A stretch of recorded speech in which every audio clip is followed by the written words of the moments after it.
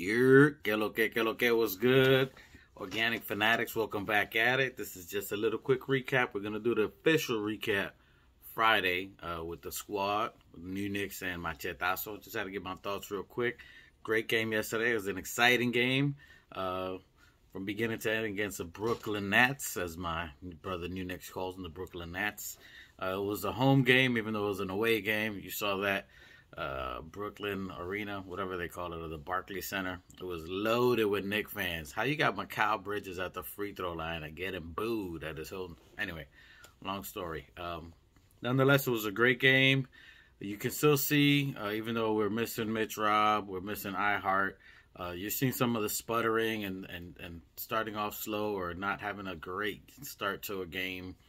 The great thing, and that I've been saying it all season, is that we're in games. Even though we're not playing the greatest, even though we may start off slow, even though we may have our issues and adjusting, of course, people aren't taking account. We're missing starters and great players, iHeart and what they contribute, Mitch and what they mean to the team and how we started with them, and then you got to make adjustments all the time. So we've made constant adjustments throughout this entire year, losing players, and then the next man up mentality has been huge. So you can see the depth of our team. All that having a winning team overall, we're always in games. Even though we may be losing games or even games we've lost, we've always been in games or close enough, and whatever it is, we're unable to pull it off. But most of the time, you're always going to see the fight from the Knicks. Throughout the entire year, even in games we lost, we fought all the way, and that's not something you can say about our Knicks team from years past, but that's what I love about our Knicks, that we're always fighting to the end, good, bad, or indifferent. Whether we lose the game or not, some games are bad, some games are worse than others. Sometimes the team just goes on a really big run, but we've never got really blown out or dominated by a game. There's some that we lost, and usually from ourselves, shooting ourselves in the foot, just playing bad. That's the NBA, it happens, but nonetheless, it was a good game. It was an exciting game. I love the fact that you see Julius Randle in a zone. You can see the joy in him now. He looks like he's more happy, like he's playing a little more free. I don't know if the Anunoby trade's helping him. He's seeing that he's getting another good player that's going to free him up a little bit. He did spin and fumble. 2 shots is going to call that, which, he still does that, but not as frequent. He almost had a triple-double again, so you can see it's really good that he's getting his points, rebounds, and assists are getting even higher. So having someone else that can actually score the ball, Chua in the paint that he can pass to, that are actually going to finish the shots that he's passing to him, is helping him out, and that's spreading the defense. So great game overall. I'm liking how Julius Randle played. I was expecting a big game from him. If you go to the last quick short video, you see that I thought Randle would have a big game. Games like this that he's dominating. Good to see Precious coming through. And salute Jericho Sims. I thought he'd be the starter. Even though Tip said he was liking how Precious Jewel was. And if you heard the post-conference from Tibbs, he did say it gives familiarity to the team because they're used to it. They're already going through a lot of changes, losing Mitch, losing iHeart down. It would be another big change if you throw Precious Achiuwa as a starting center.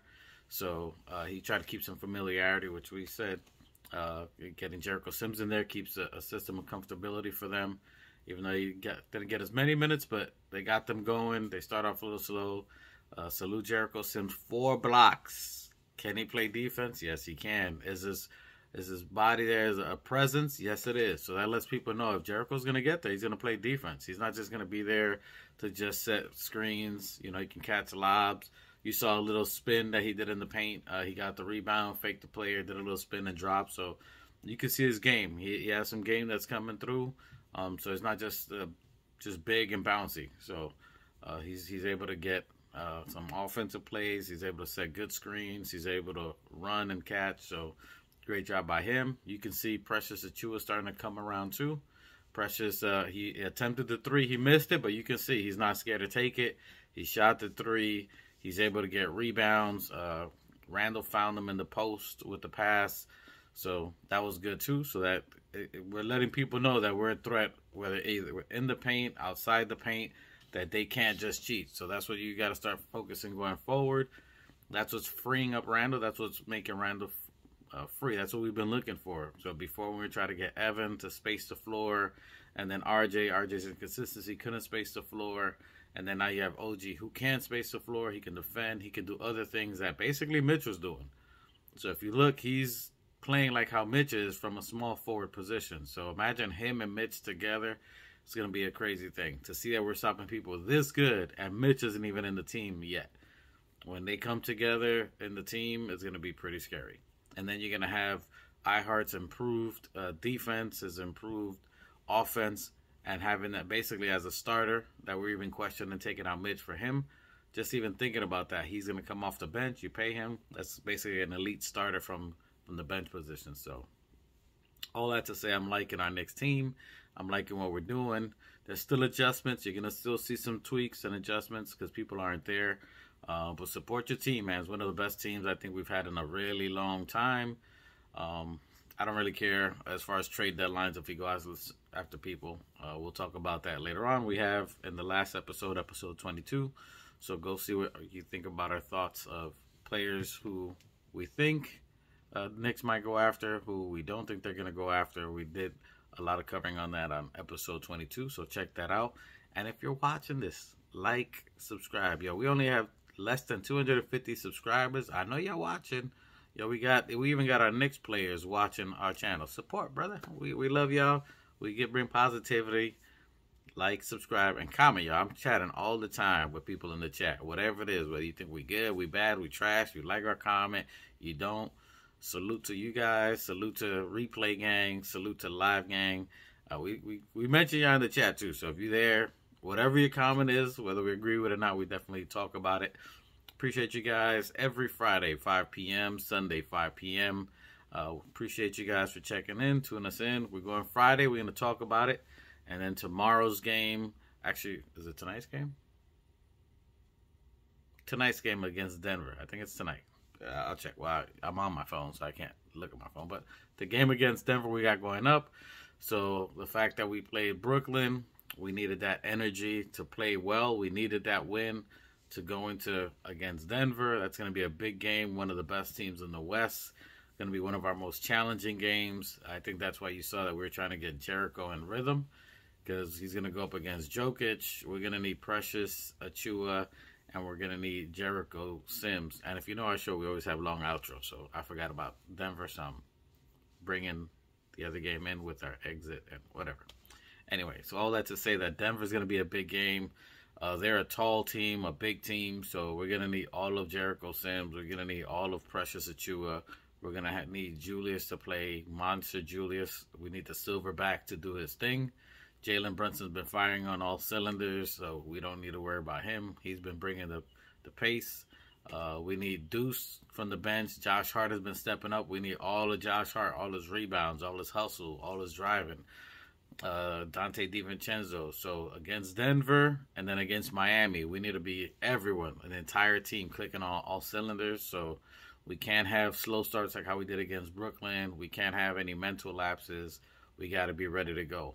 So these next two games, which we'll be talking about Friday, about this Denver game in detail with my brothers, my cousin Machete. We'll be talking in detail about this Denver game coming up. But it's a game that we cannot let slip. We got to be very aggressive with them and then just take it. And then we play them tomorrow. Sorry, today's Wednesday. So we play them tomorrow. So we got a day off today to practice. But it's a big game. This is one of the winning teams, how we do against winning teams. This is going to be a challenge for us now. It's probably one of the best teams in the West. And then we got our rival, the Miami Heat, which Johnny Harris should be on Sunday. So that's a Miami fan there. So you guys been seeing him in the chat. He's going to be on there. So give him some smack when you go to the show. So he's going to be on our show Sunday. So it's going to be challenging. So we got the Heat coming up. And then we also got Denver. So we need both those wins. We need these wins. At least to show we need a dogfight in these two games. I'm okay with the L, not really against Miami. I'm okay with the L against Denver if we just go out swinging. You know what I'm saying? I don't mind getting dropped twice in the 12th round as long as he fell down too. You know, so as long as we're fighting, as long as everybody gave it their all, if they just the better team, I'm okay with that. But fight is what I'm looking for. That's all I've been asking for all year. That's what we've seen all year. But now is the time of the season where we need to start executing for 48 minutes. So even though we've had different players, different challenges, now is where we got to see execution for 48 minutes. We can't start lackadaisical. Julius is one of the best players that starts off, so we need Julius to go Ham in the first quarter, and then everybody else trickled down. Anunoby second and third, Josh third, and then, you know, Brunson, Captain Clutch himself to do the damn thing. And BTW, if you saw the Brooklyn game, you saw what Mikal Bridges can do. You can see why I was talking about getting him, and whether it's him or whoever, whether it's this year or next year, but he's one that ECF every year. He can lock down, he can shoot, he's working on his mid-game. If you get him, OG, and Mitch, down goes Frazier. Anybody can get it. You know what I mean? So that's all I got for you guys. Little quick short video, little just my takes until my brother and Machete go ham on Friday. Friday, 5 p.m. Sunday, 5 p.m. Friday, you ride home, you know what I'm saying? You're getting out of work. Put it up, connect your Bluetooth to your car. Let it ride out. Don't watch it. Don't watch it, but listen to it, though. Don't watch us and drive. Want y'all safe. Listen to it. Put it on there. I know you want to chat. If you can, if you driving and you listen to us, or you cleaning your house or whatever it is on Friday and Sunday, do what you're doing. But put a comment afterward. And like and subscribe. And hit the bell so you know when we come on. Little videos like this. You get, if you had the notification, you know you would. It'll give you the reminder, yo, he's on right now. He put a video. All right? Peace. You're...